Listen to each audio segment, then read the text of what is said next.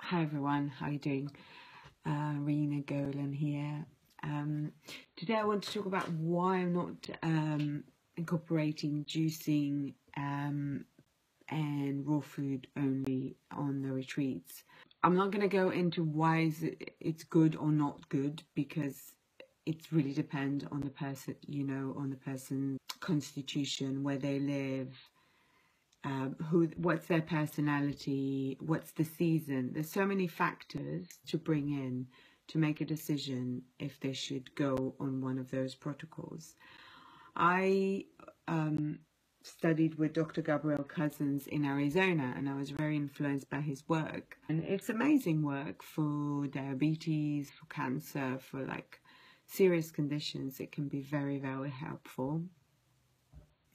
But I also found that it's really hard on the body, especially if you're living in cold countries.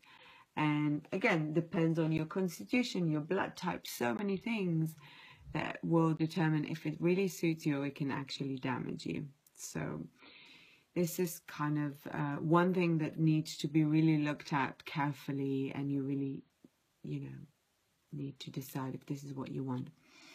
But the main reason was, with time, more and more I met people, I realized that the type of people that attracted to those retreats are people that are anyway quite harsh with themselves. And healing is a process of nourishment, of softness. It's like, if we do this, then we cannot allow healing. And it's that receiving, this openness, that will allow healing to come through.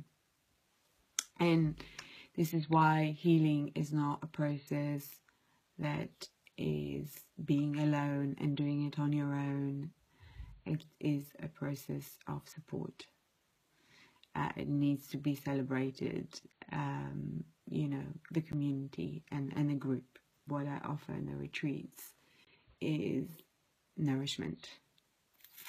So I offer people a very nourishing diet.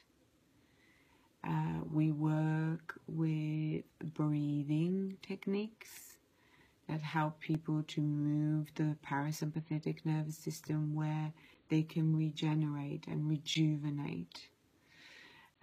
Because as we know, when you are in the sympathetic, you only survive, you don't regenerate, you don't heal. And the other thing, of course, movement, and we do a lot of twists, and we actually just stimulating the natural detoxification process that is in your body. Your body knows how to detoxify itself.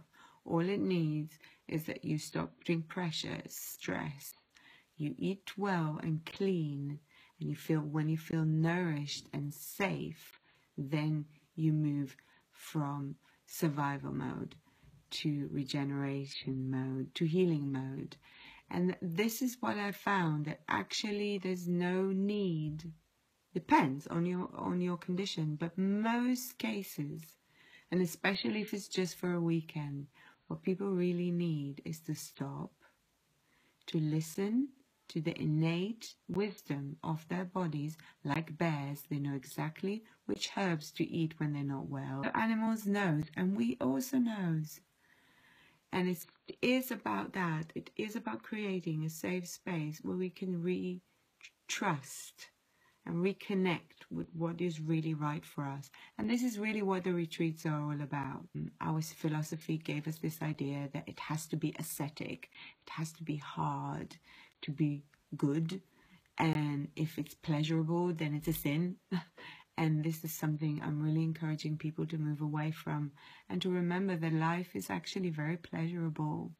It's okay not to overdose, of course, it's recommended, but those things will be shed by themselves naturally if we only connect to the earth, if we only connect back to our mother, the earth, and then we feel nurtured, then we feel grounded, then we feel satisfied, we feel connected, so we don't have to go to all those addictions where we are looking for connections, where we are looking for to fill up the emptiness, right? this emptiness will be filled by us reconnecting with where we came from, which is the earth. We come from her, we go back to her. And when we reconnect to that, then we feel safe, we feel nurtured, and we feel happy and balanced. And this is what I wish and pray to pass on the retreat.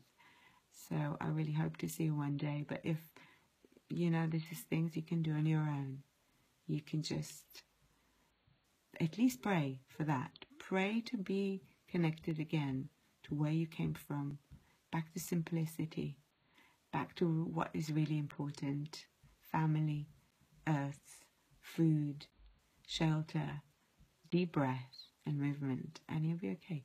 That's all.